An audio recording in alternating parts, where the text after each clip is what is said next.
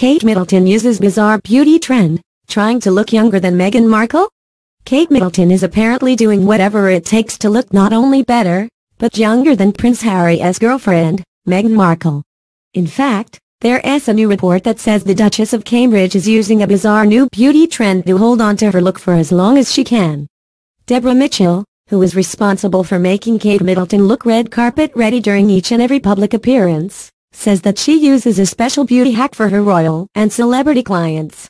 She uses a homemade scrub made from Nutella, sugar and lip balm to make sure that her clients like Kate Middleton look young and refreshed whenever they are in the spotlight.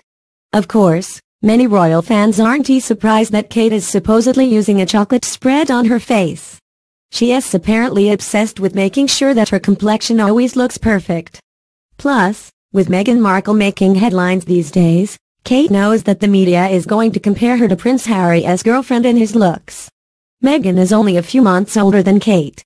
And while Meghan manages to always look young, fun and modern, many have noticed that Kate sometimes looks older than her age.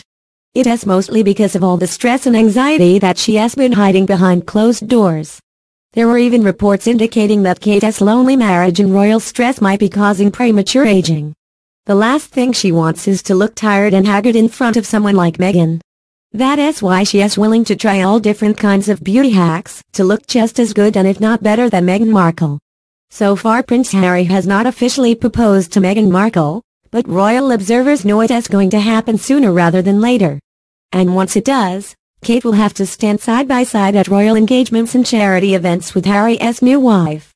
She don't want to be in Meghan's shadow.